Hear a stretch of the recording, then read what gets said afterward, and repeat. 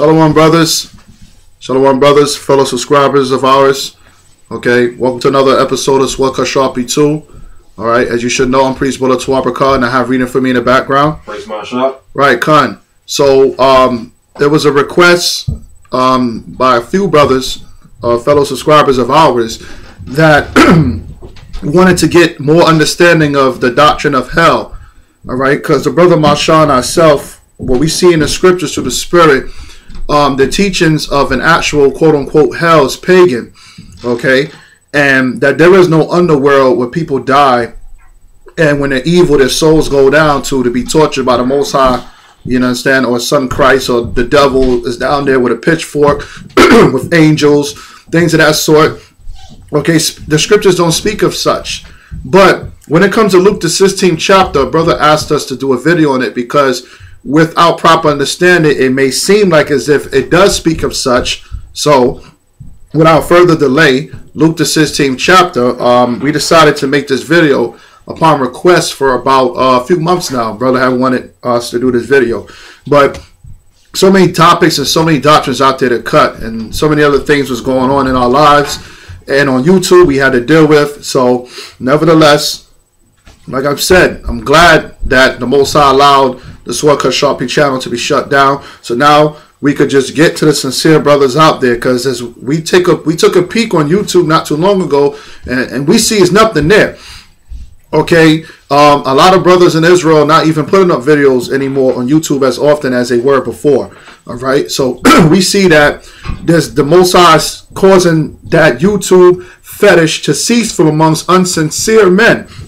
Okay, unsincere men, meaning men that just go on YouTube just to be entertained with drama. Men that go on YouTube to just be entertained with laughs. Okay, not real sincere of trying to get edified with these scriptures. Well, this is what the Swaka Sharpie channel brings to the table. Okay, through the Spirit of Most High in Christ, the brother Masha and myself, we diligently search these scriptures to edify the ones of our people willing to be edified sincerely. So, as of right now, you brothers that are subscribers, you're the sincere ones. You're the only ones that are able to watch our videos. Okay, due to the the haters out there, all right, that may flag our videos or make rude, asinine comments on our channels that I wish not to deal with anymore. All right, because majority of the time, brothers don't come with scriptures, man. Okay, and this isn't really for the woman. Okay, the subscribers that we have is men. All right, and the reason why is because, as you can read that on your own, Proverbs 8 and 4. All right, for the sincere brothers. All right, the woman has her place. Her place is to serve her husband and take care of her kids. All right, if she wants to learn anything, let her learn from her husband at home. All right, so sisters have husbands, do not subscribe to the channel. Their husbands will subscribe. Okay, that's the bottom line. All right, just as simple as that. We are very strict on that. So now, without further ado, let's get into Luke the 16th chapter concerning the Luke the 16th chapter, the doctrine of hell cut, and give the understanding of it. So this is Luke 16:19. Read what you got, brother. There was a certain rich man, which was clothed in purple and fine linen, and fared sumptuously every day. Right. So the rich man. Okay. So this is you're going to find out that this is a twofold parable that Christ is speaking of. And when I say twofold, meaning it's talking about two people under the same parable.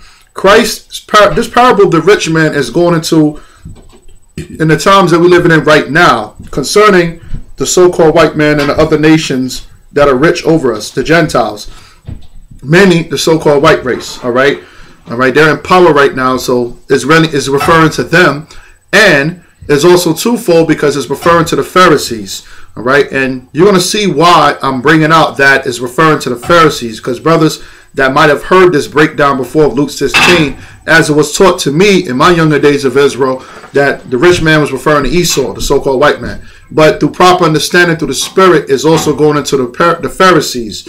Okay, and I'm going to show through the Spirit why I say such. So read again one more time from the top. There was a certain rich man, which was clothed in purple and fine linen, and fared sumptuously every day. Right, so this rich man had money, he had riches, and he fared sumptuously every day, meaning that he never had a want and never had a need that he couldn't fulfill. All right, hold that. Give me Revelation chapter 18, verse 11. Okay, let's deal with the aspect of the rich men. It's referring to the Gentiles, all right, of this system. And we also know that there's some of our people okay, or of the same flesh as we are, but they're not our people spiritually, that have riches in the society. Well, the reason why they have riches in the society is because they have the mark of the beast. All right, they have sold out to Satan. They have cleaved themselves onto the identity of the beast in order to fare well with the beast. You understand? They become like unto the beast. All right, so that's why they have what they have today. All right, and notice you don't see a lot of rich brothers in this truth, if not any. All right, because like Christ said, it's easy for a camel to go through the hole of a needle than for a rich man to enter to the kingdom. Like the parable of the seed and the sower in Matthew, the 13th chapter, the riches of this world and the cares of it tend to choke the word. All right, and then brothers will be and sisters will be more into serving their lust and their riches more than serving the Most High in Christ and dealing with these scriptures. All right, so let's get Revelation chapter 18, verse 11 concerning the rich men. Read what you got out. And the merchants of the earth shall weep and mourn over her. Right, because this is going to the destruction of America, which is Babylon the Great, okay, the mother of harlots. And when America is destroyed, the merchants of the earth will weep and mourn over her. All right, because America is nothing but a big corporate plantation, man. All right, this is big business here. All right, the nations and the Gentiles outside of America use this country for its economic growth. That's why now Obama is about to pass a law in which now you have to pay taxes to Europe now. Okay, it's going back to the days of the British now. Okay, back in the 1700 colonial days. All right, now they're trying to push America to allow American taxpayers and American tax money to go overseas unto Europe now and to deal with the economic global crisis that's going on over there with the European Union, which is the 10 horns. Okay, so America's just nothing but a big whore that everybody's getting a piece out of and using her because of her military and things of that nature. All right, Obama has sent the troops home from Iraq allegedly because they already got the oil and everything that, you know, they wanted to do in that land region. They set up this guy Saddam Hussein to be the puppet, okay, and set him up to be the cannon fodder while we gotta go in there. But just like in the movie Avatar, what did the white man said? If people are sitting on something that you want, you make them your enemies so you can have an excuse to go take it. All right, so that's what that was all about. All right, the Lord said this man is a proud man. He never keepeth at home, like it tells you in what is that, Habakkuk the 2nd chapter? Yeah. Okay, I believe it was right. Habakkuk the 2nd chapter, 3rd verse, all the way down. It goes into the spirit of the so-called white man. All right, the top elite in their military. So read Revelation 18:11 again. And the merchants of the earth shall weep and mourn over her. Right, so there's going to be certain people that's going to weep and mourn over the destruction of America that's making money. All right, because the rich man in Luke the 16th chapter is also going into the merchants. Okay, the ones that had good life and the ones that had businesses and ones who thrive well on capitalism. Read on. For no man buyeth their merchandise anymore. And the people are going to be upset because there's not going to be any man in America that's going to buy anything from them anymore. So where's the chip? Okay, where's the chip? Where's the chip? See that? Hope you brothers got the Mark of the Beast video I put up. Okay, that I did a couple of months back. All right, volume 1, okay, and volume 2 I don't have. Maybe the brother his subscriber name is Amin Vets. He probably has those videos. He, from my understanding, he downloaded pretty much most, if not all, my videos that I did since I came on YouTube like 2.5 years ago. So I wish for you brothers, subscribers, to get to know each other. Y'all brothers have the same mind, or else you wouldn't be here. You understand? And basically get to know each other a little bit more in the spirit, man. All right, and communicate with one another. You know, brother has, you know, some videos, you know, so you could go to him. And, you know, and brothers also know that, you know, I'm willing to, and the brother Marshall and I, we're willing to congregate.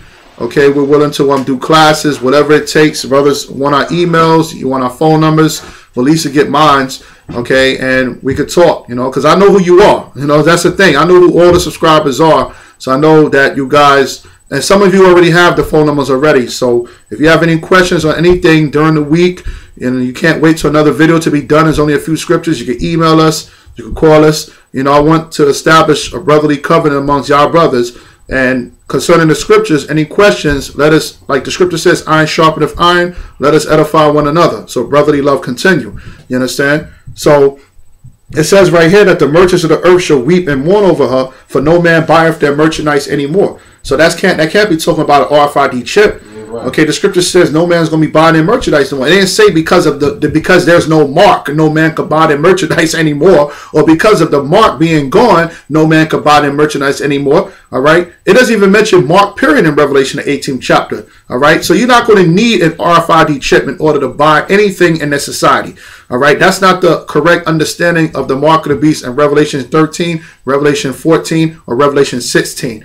All right, so the correct understanding is that the bulk of the people that have the mark of the beast are going to be destroyed and burnt. Those will be the ones that have sold their souls, okay, in order to have some form of economic growth and to also sponsor and spearhead this economy in America. You understand? Like around this time of the year, online shopping is up. People's minds are only set to shop and sell. Businesses, merchants, traders, just like it was in ancient Rome and a lot of other civilization cities, you understand, that relied very well on society and economic tax and growth.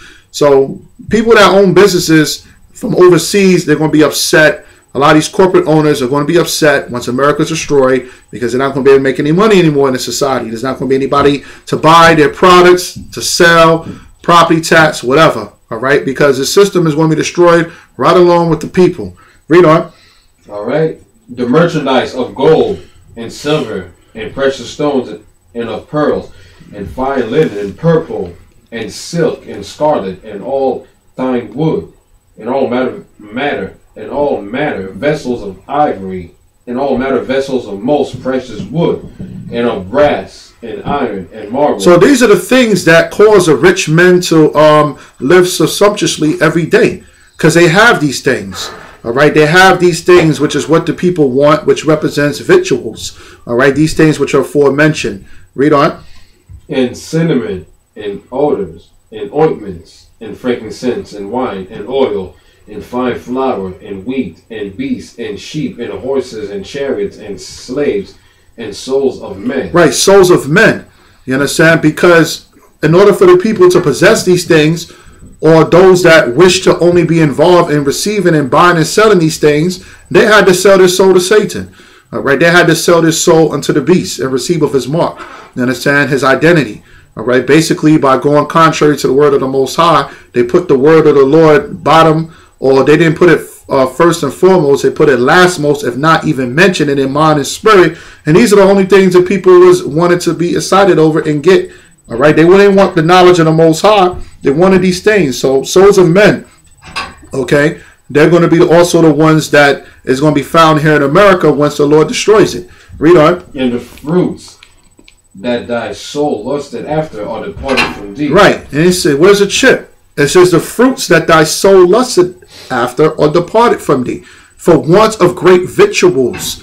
You understand? They're all departed. They're all gone. Read. And all things which were dainty and goodly are departed from thee. Right. All these things that our people love. Okay. This electronics, cell phones, laptops, computers, whatever.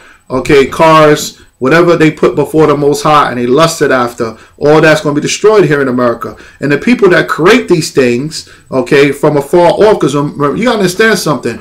The technology and what the people really lust after in the society, the makers are overseas. All right. So they make a lot of money shipping these products into this country. So once America's destroyed, okay, those Gentiles are going to be very upset when they realize that there's no more economy, no more America, that they can't make any money and live lasciviously anymore with. Read on. And thou shalt find them no more at all. Right. They're not going to be no more at all. Why? Because they're going to be burnt up. Read on. Verse 15. The merchants of these things which were made rich by her. Right. The merchants of these things which were made rich by her. So when you go to Luke the 16th chapter, it speaks about the rich man. All right. And the rich man are the ones that was made rich, okay, because of those things, the buying and selling. All right. That's what it's talking about. The simple fact that it's not talking about an RFID chip, but the rather fact that these dainty victuals that was aforementioned, the rich men owned them and was selling them to the people. No one was going to buy this stuff anymore. All right. Like I said, a lot of the heads of these companies that own these things and sell these things in the warehouses to the people, the common folk, they're overseas. Okay. They have homes in Europe. They have homes in different parts of the world outside of America. All right, and they're not going to be making any money no more once this place is destroyed and burnt up. All right, so they're going to be weeping at that day when it comes. Read on. Shall stand afar off for the fear of her torment, weeping and wailing. Right, notice they said they're going to stand afar off, which goes to show you